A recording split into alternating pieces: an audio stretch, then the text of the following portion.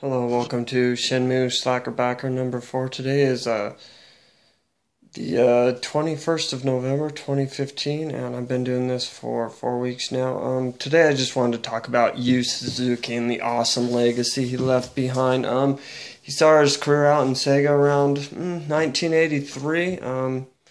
He had a couple of notable games along the way that a lot of us know and love.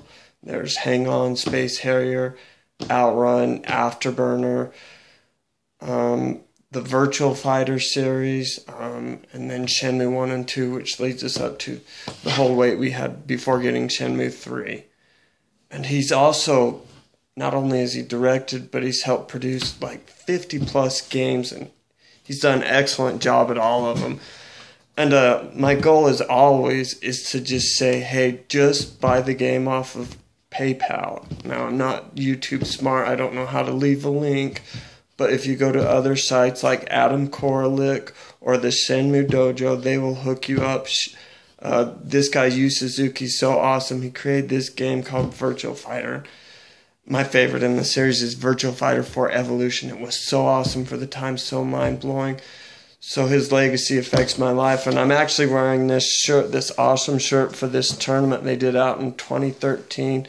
It was the Sega Cup they did for us out at I don't know if you can see all that, but it was at Walnut, California. Yeah, back in 2013 in an arcade that still existed, and just part of his legacy affected my life, and now we have this awesome Shenmue 3 coming out, and you're going to love the game. It's going to be even better, but call me crazy, and I have this as a suspicion, but maybe we'll do so well with this PayPal, like say everyone that's a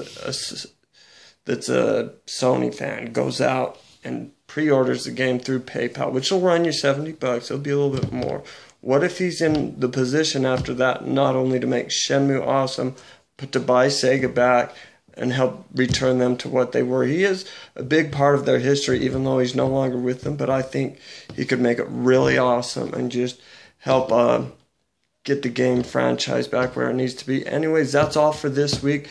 If you like the video, if any of these games were a part of your life growing up, leave a comment below, subscribe, and look up those other two references, the Shenmue Dojo or Adam Koralik, for a link to the Shenmue Slacker backer on PayPal. Anyways, thanks as always, and check me out next week.